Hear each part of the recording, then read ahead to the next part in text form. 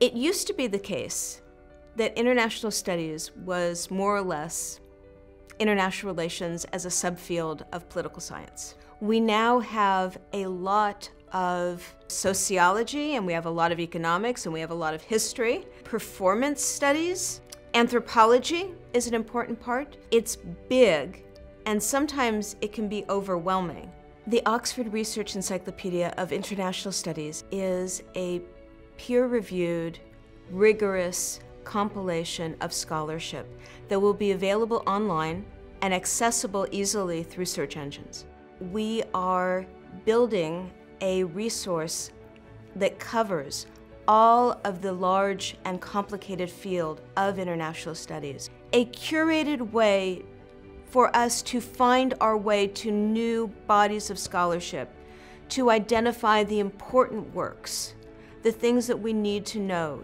And because of its digital format, the hyperlinks that will be built in, we're immediately able to get to additional resources, but still in this curated way.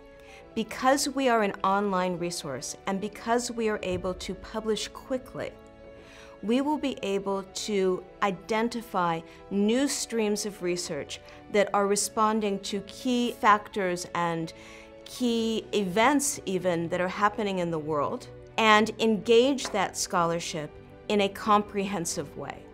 Both the International Studies Association and the Oxford University Press bring important benefits to this relationship. Oxford University Press brings to this project expertise in producing high-quality, rigorous reference scholarship, and the International Studies Association is the leading academic association of international studies scholars. We have a family of publications that are the leading journals in our field.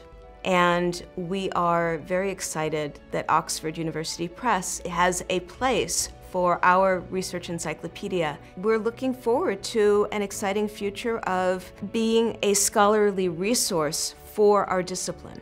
Those of us involved in international studies are really concerned about the big questions of power, of security, of well-being for the globe.